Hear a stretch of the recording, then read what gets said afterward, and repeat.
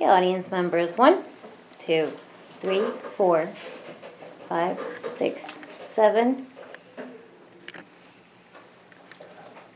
All right, so when people think of firefighters, sometimes they think of rescuing a cat from a tree, which is actually a myth. Have you ever seen a cat skeleton in a tree? But imagine yourself wearing something like this, or like a winter ski suit, carrying a 50-pound backpack, entering a pitch-black building that's hotter than an oven in Las Vegas in August. My name's Rick, and I'm going to be talking to you today about the job as a firefighter. I'm finishing up my degree in fire technology this semester, and I'm also taking an internship class and earning my Firefighter 1 certification at the Las Vegas Fire Training Center also. Today we're going to touch on firefighting as a job, and we're going to discuss some of the training, the daily routine, and some of the calls that the fire department deals with, showing you that firefighting is actually a very physical and stressful job. Now, before anyone's authorized to serve the public by riding on a fire truck or an ambulance, they're actually put through a rigorous academy. Now, these academies last usually more than 5 months long. You start each day in the morning doing physical training or some type of cardio workout, followed by a little classroom lecture and testing. But since firefighting is more of a hands-on job, most of the training is completed outside in a practical environment.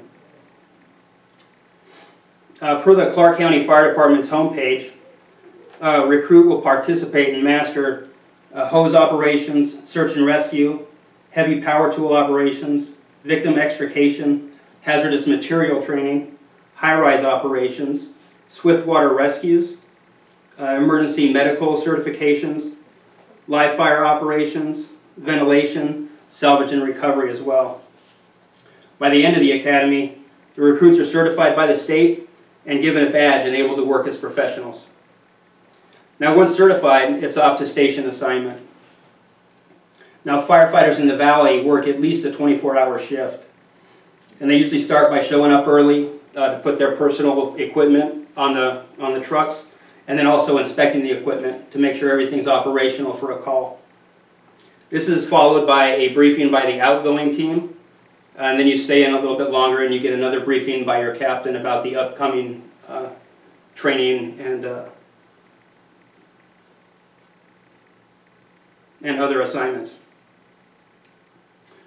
This is always followed by going out to the public, visiting local schools or local businesses to promote public education and fire safety awareness.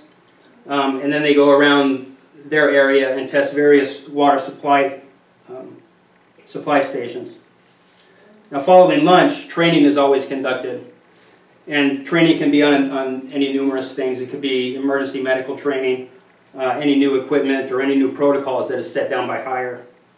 1 hour of the day is always set aside for some type of physical training as well. And then 8 p.m. usually marks the personal time for the firefighter, where he can relax or study or sleep.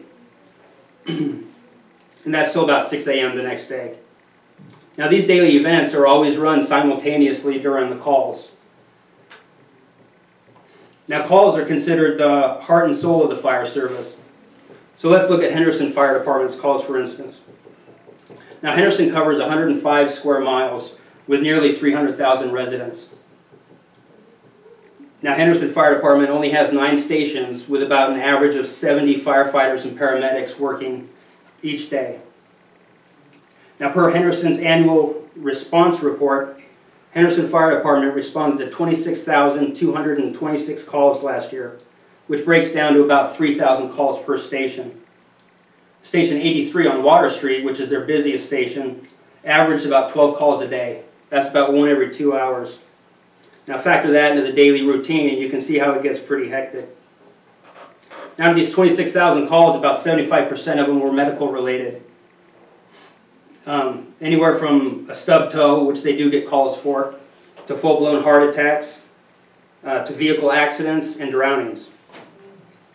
Now, Henderson Fire responded to only 527 fire calls, which compared to the total 26,000 isn't relatively a lot.